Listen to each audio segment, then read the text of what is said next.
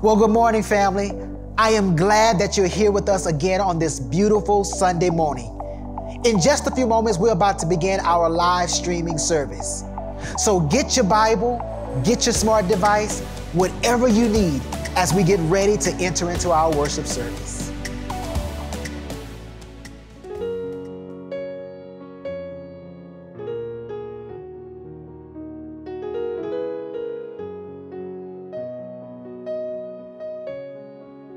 Good morning, Mount Gilead. This morning's scripture comes from Isaiah chapter 40, verses 28 through 31, the New International Version. Again, this morning's scripture comes from Isaiah chapter 40, verses 28 through 31, the New International Version. Do you not know? Have you not heard? The Lord is the everlasting God, the creator of the ends of the earth. He will not grow tired or weary, and his understanding no one can fathom. He gives strength to the weary and increases the power of the weak. Even youths grow tired and weary, and young men stumble and fall. But those who hope in the Lord will renew their strength. They will soar on wings like eagles. They will run and not grow weary. They will walk and not be faint. May the Lord add a blessing to the reading of his holy word.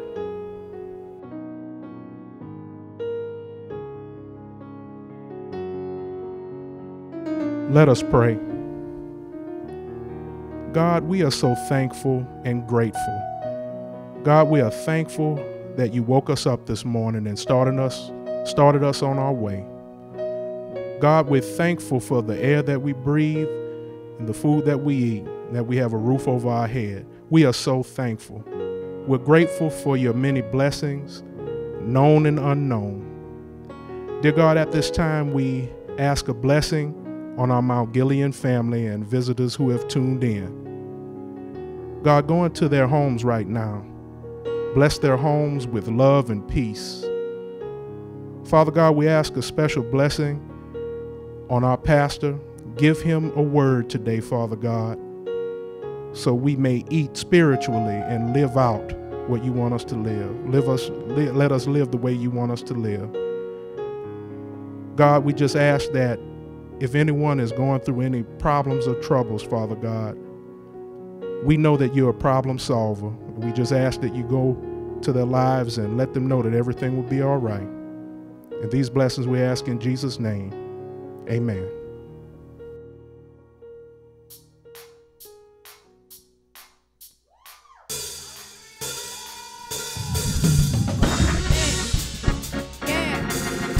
Anybody come here and bless the Lord this morning?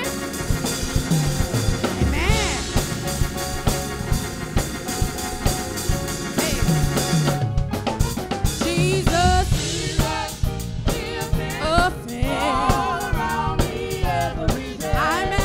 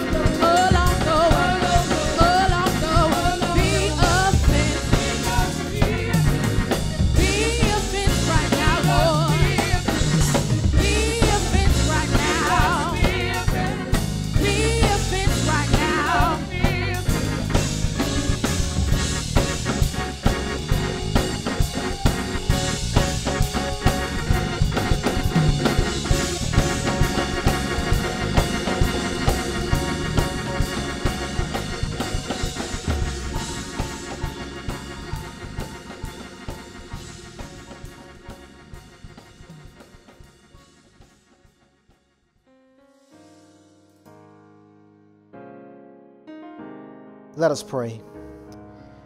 Dear Heavenly Father, we come again on this beautiful Sunday morning just to give you all the honor and all the praise. And God, I am grateful again to be able to stand before your people, God, and to speak your word. God, I pray, Lord, that you would continue to allow your light to shine through me so that the world can see how wonderful and how great and how amazing a God you are. How you can use someone like me, God. Someone who is torn, someone who is a broken vessel, God. Someone who relies on you, God, and understands that he can't do anything without you. God, I am grateful and I'm thankful this morning, God, that you chose to use me, God, to be a spokesman for you. God, this morning I yield myself, God. I pray, God, right now that you would soften the hearts of your people. I ask, God, that you would open their ears, God, so that they can receive what you are saying to them. God, there may be someone out there who's listening this morning who was a sinner and don't know you because of the pardon of their sins. God, I pray right now, God, that the Holy Spirit will move, God, through them. That they will hear clearly, God, that they need you in order to have an eternal life. These things I ask through your darling Son, Jesus' name. And the body of Christ responded by saying, amen, amen. Well, come on and praise God this morning. It is another blessed day. As always, I say, this is the day that the Lord has made. Let us rejoice and be glad in it. There is a word this morning, and it comes from Romans chapter 5. Romans chapter 5, and I'll be beginning at verse 1. This morning, I'll be reading from the CSB translation. So if you have your Bibles, you'll find these words are something similar. It says, therefore, since we have been declared righteous by faith, we have peace with God through our Lord Jesus Christ. We have also obtained access through him by faith into this grace in which we stand, and we rejoice in the hope of the glory of God. And not only that, but we also rejoice in our afflictions, because we know that affliction produces endurance. Endurance produces proven character, and proven character produces hope. This hope will not disappoint us, because God's love has been poured out in our hearts through the Holy Spirit who was given to us.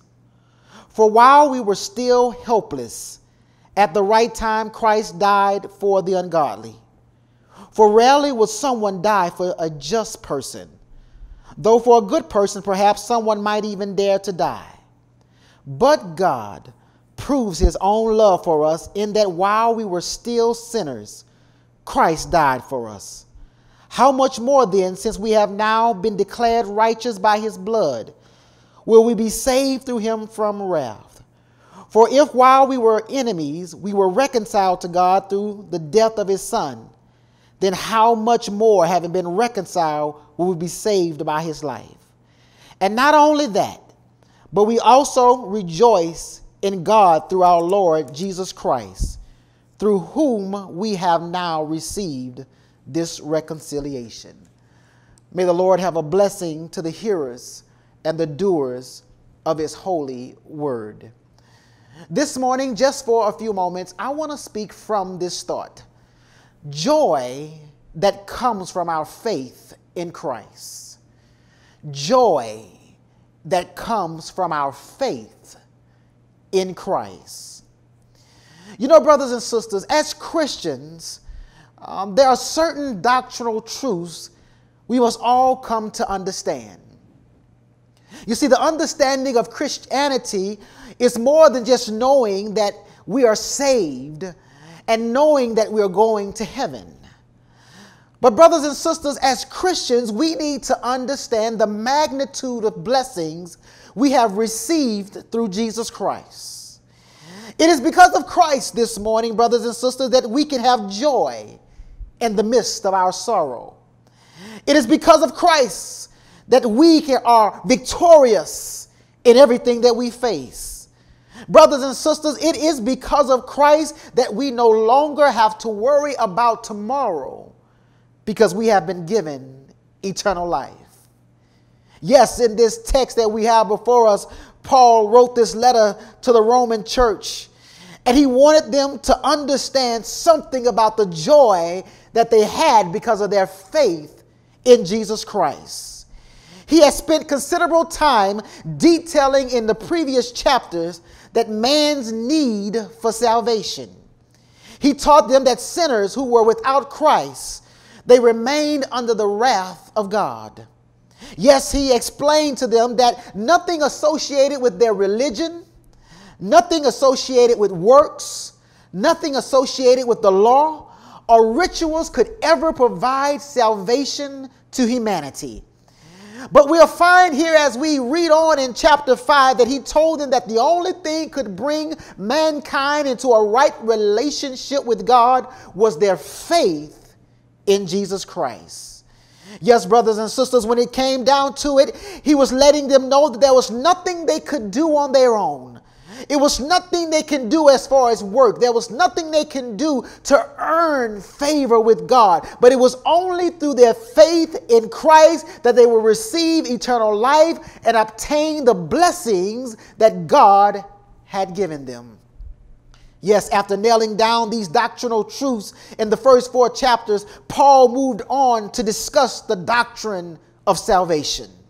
He begins by telling his readers the benefits of being saved by grace through faith. And in this passage, if we look closely at what he is trying to show us and what he was showing those in the early church, he wanted to reveal to them the joy they would have in knowing what Christ had done for them.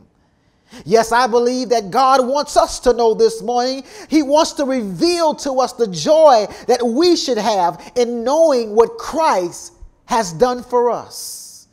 So the question on the floor this morning that we need to understand so that we can be reminded of the joy that we should have because of our faith in Christ is, what has Christ done for us that should bring us joy? This morning I want to remind you of several blessings, if you would, that we have received through Christ that should give us joy this morning. One of the blessings that we have received through Christ is found in verses 1 through 2 and 9 through 11. And that is, we have received reconciliation through Christ. Listen to what he says here in verses 1 through 2 and 9 through 11. He says, therefore, since we have been declared righteous, how? By faith. What happens? We have peace with God through our Lord Jesus Christ.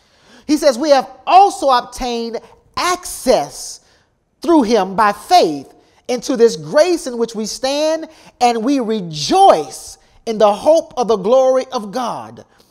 Drop down to verse 9. He says, how much more then, since we have been declared righteous by the blood, will we be saved through him from his wrath? For if while we were enemies, we were reconciled, here it is, to God through death of his son, then how much more, having been reconciled, will we be saved by his faith? After Paul explained about how Abraham's faith had made him righteous in the sight of God, he went on to explain how their faith in Christ had made them right with God. Notice this passive statement. The Bible says that they were declared righteous because of their faith in Christ. It was God that had made them righteous because of their faith in Christ. We see this word justification. It means to be declared innocent of all charges.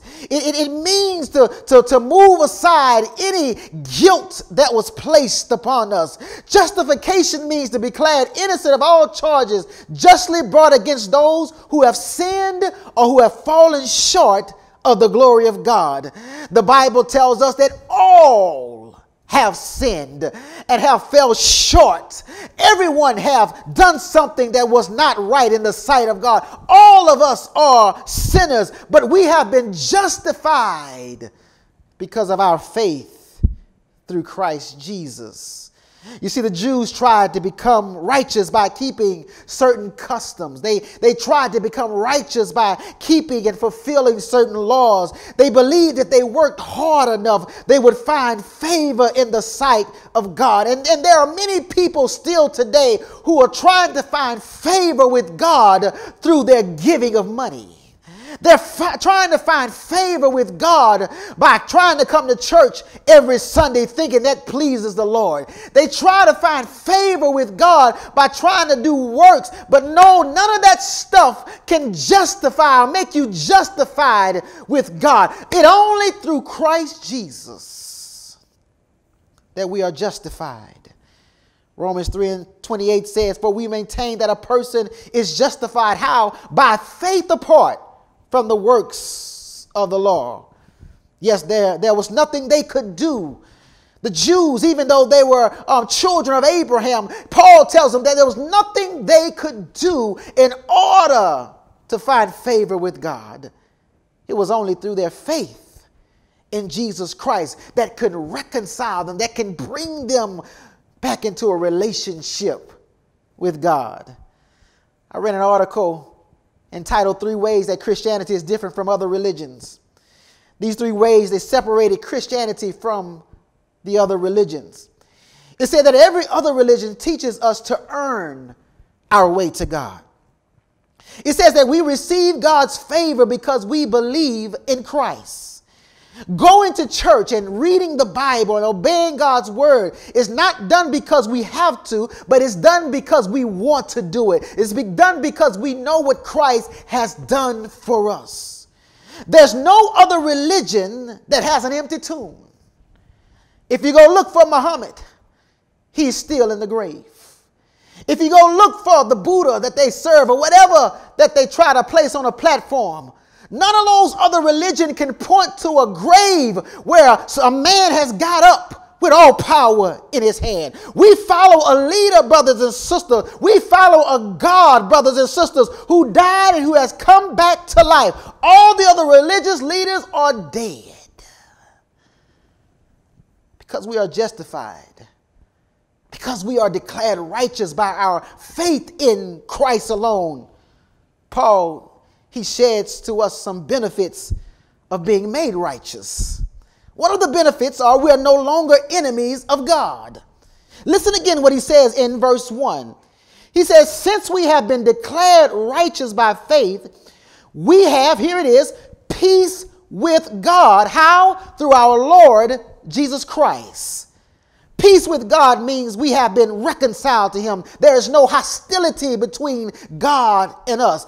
Reconciliation has brought us back in relationship with God. So you need to understand that the sin, the penalty of sin that we were under, it was blocking us from having that relationship with God. But when Christ died on the cross and when we had given our lives to Christ, our faith in Christ, it reconciled us back to the Father. Romans 5:10-11, it says, for if while we were God's enemies, we were reconciled to him through the death of his Son, how much more, he says, having been reconciled, shall we be saved through his life? Not only this, but we also boast in God through our Lord Jesus Christ, through whom we have received reconciliation. The only reason we can boast this morning about our relationship with Christ is because of our faith in Jesus Christ. Paul says the benefit of being justified is that we are no longer enemies of God. But not only are we no longer enemies of God, but I notice this in verse 2. He tells us that we now have direct access to God. The Jews, they never had direct access to God. They had to go through the priests. They had to go through the prophets. But when Jesus died on the cross, you know the story. The veil was broken to signify that everyone who believes in Christ can go to the Father for themselves. Hebrews 10:19-20. It says, therefore, brothers and sisters, since we have confidence to enter into the most holy place by the blood of Jesus, by a new and living way open for us through the curtain, that is his body. Brothers and sisters, you can go to God anytime you want to, because of what Christ has done for us on that cross. Brothers and sisters, you don't have to call on the pastor to pray for you. Because just like I can talk to God, you have access. If you are a believer, because of your faith in Christ, you have access to God now. You can go to the Father and tell him what you want. You can go to the Father and tell him what your needs are. You can pour your heart out to God, and the Father will listen to you.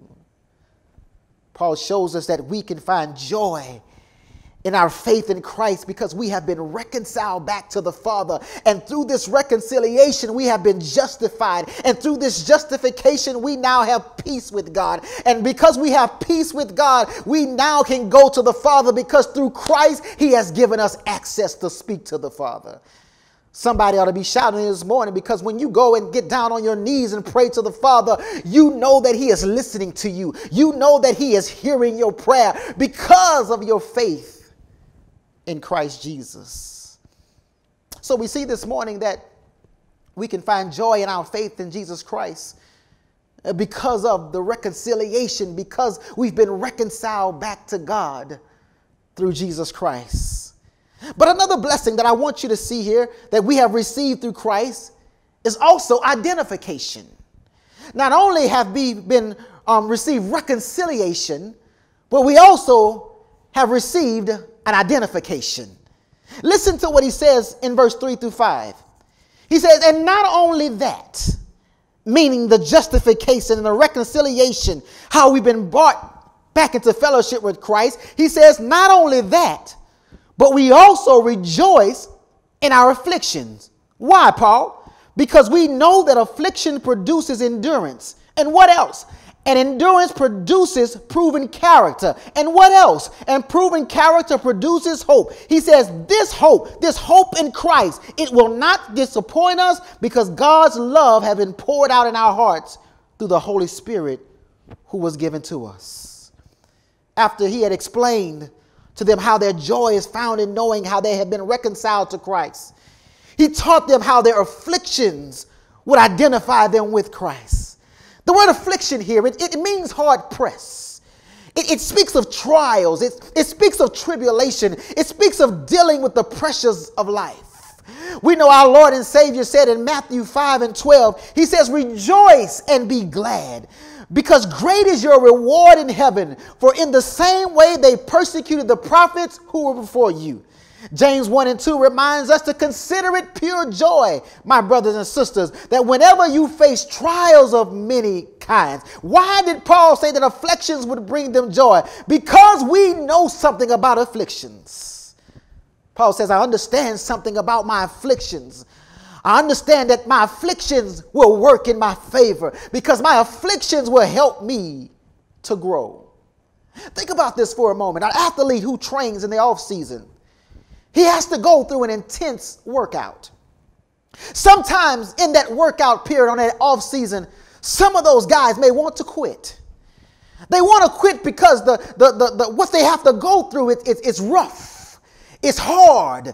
The training, it beats up their body. It tears them down. And sometime along the way, they want to quit, but they continue to push because they know if they continue to push, that when it's time to go for the season, their body will be conditioned. Their body will be stronger. Even though they had to endure pain for a season, in the long run, in the long haul, they'll be stronger in the end. That's why you can find joy this morning in your afflictions, because in your afflictions, you know that even though there's pain, even though there's struggling, even though there's hard time, you can find joy in your pain because you know that God is using your afflictions to help you grow and to become more like Christ. Paul shows us what happens. He doesn't leave us to understand afflictions, but he now elaborates on it. He says that our afflictions produce something. It produces endurance. Endurance means it strengthens us to be able to endure other trials that comes our way. And not only does endurance, but he says that endurance produces a proven character. You want to see if someone is growing in Christ, look at how they handle their afflictions. Look at how they handle themselves when they're going through trials and tribulation. When you are identified with Christ, you are able to push through whatever you're going through because you know that your trials and your tribulation are working out for your good. Proven character, brothers and sisters, is developed through endurance. And he says this proven character, it produces hope. Hope has to do with the feeling that some desire will be fulfilled. This hope will not disappoint us. This hope that he's talking about is everything that we have seen, we have received through our faith in Jesus Christ. He says this hope will not let us down. That's why we keep pushing. This hope will not fail us. That's why we have this joy this morning. This hope that we have in Jesus Christ will come to pass. Yes, brothers and sisters, there's a lot of stuff that we put our hope in that sometimes disappoint us. I know because I put my hope in people and people have disappointed me. I've put my hope in money. And boy, I can tell you money, when it gets funny, it can disappoint you. Brothers and sisters, I put my hope in a job. I put my hope in a government, and all those things disappointed me. But when I put my hope in the Lord, I know that God will come through. I know when I put my hope in God, that everything that his word said, it shall come to pass. Paul says, your proven character produces hope. That's how you're able to stand even when it feels like the ground up under you is about to fall. That's how you're able to stand even when it feels like the wind and the waves of your life that comes upon you want to tear you down, because you know you have a hope that will come to pass. This hope that Paul said won't disappoint us is the hope of salvation. We push through each and every day that we get up because we know that our salvation in Christ will never fail us. In verse 5b, listen to what he says here. He says, because God's love has been poured out in our hearts through the Holy Spirit who was given to us. The reason why we know this, hope will not fail us, because of something that God has placed on the inside of us, which is called the Holy Spirit. God has poured out his Holy Spirit. It is a sign to us that God is always with us. It is a sign that God has tabernacled with us. It is a sign that God is with us everywhere we go. We can have joy this morning in our faith in Christ because we know that his Holy Spirit is with us, and we understand that everything we go through, it is identifying us with Christ. And so the joy that we receive from our faith in Christ is because of the reconciliation. Not only is it the reconciliation that we find our joy in because of our faith in Jesus Christ, but it's also our identification. We are now identified as Christians because of what we go through. We're now identified as Christians because of who's on the inside of us. We're now identified as Christians because of how we respond to the afflictions that we go through. Paul says, we have reconciliation. We have identification. But the final blessing that we have received through Christ that can give us joy is restoration. Restoration. It's knowing how God has expressed his love for us through Christ. Listen at these words in verse 6 through 8. I want you to listen to it and let it sink in your mind this morning what Paul is telling us. He says, for while we were still helpless, meaning that we could not do nothing on our own. We was in a condition where we were on our way to hell and we could not save ourselves. He says, at the right time, Christ died for the ungodly. He says, for rarely will someone die for a just person, though for a good person, perhaps someone might even dare to die. But God, he proves his own love for us, that while we were still sinners, Christ died for us. Paul said here, I don't want you to miss this, that God showed his love to the world, how much he loved us. But while we were in a situation that we could not get ourselves out of, while we were sinners doing what we wanted to do. He said he sent his son to do a vicarious act on the cross. What do I mean by that? That should have been me on that cross. That should have been you on that cross. You should be dead, going to hell. But God loved you that much while you were yet in your sins. God loved me that much. Before I was even brought into this world, he had a plan for my life so that I could have salvation through Christ Jesus. Yes, we deserve to die. But Christ loved us just that much that he freely gave his life so that we could have eternal life. I don't know if there's any other joy that I can think of that I've received in this world. But when I think of the joy that I've received because of my faith in Jesus Christ, there's nothing else in this world that can bring me down. I understand now, because of my faith in Christ, I have been reconciled back to God. No longer am I distant from God, but God is in fellowship with me, and I'm in fellowship with him. No longer do I have to worry about tomorrow, knowing what my life holds, because his word tells me, because of my faith in Christ, I can have joy in knowing that tomorrow is promised for me. Brothers and sisters, I know that I am identified with Christ because of my faith in Christ. Even when I'm ridiculed, even when I'm troubled, even when afflictions come my way, Jesus was afflicted. Jesus had to go through some things. But these light afflictions that we are going through is to make us stronger. It's to make us look more like Christ. But finally, we see this restoration. This restoration of how God, he restored us. He was restoring us. He had a plan for us that while we were in our sins, he said Christ died for us. Well, I hope you enjoyed the message this morning, and something has been said or done that has touched your heart, that makes you want to grow more in the Word of God. Hey, if you have not given your life to Christ, today is a great day to do so. All you have to do is repeat this prayer after me. Say, Lord, I am a sinner. I am in need of a Savior. Come into my life so that I may follow you. I believe, God, that you sent your Son and that he died on the cross, but he has also risen from the dead. In Jesus' name I pray, amen. Well, the Bible tells us that if you believe in your heart and confess with your mouth that Jesus Christ has risen from the dead, then you are now saved.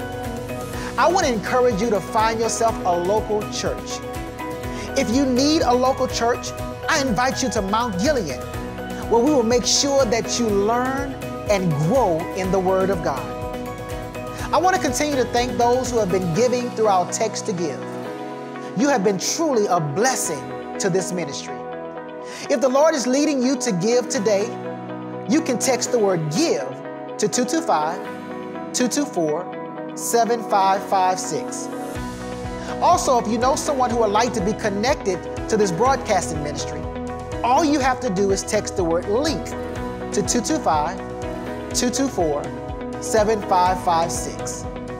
If the Lord is leading your heart to join Mount Gilead, all you have to do is text the word JOIN to 225-224-7556. Hey, I want to remind you that Mount Gilead Baptist Church is a place where we love God and others. We connect with the lost. But one thing for sure, we want you to grow in the Word of God. For this is a place where everybody is somebody.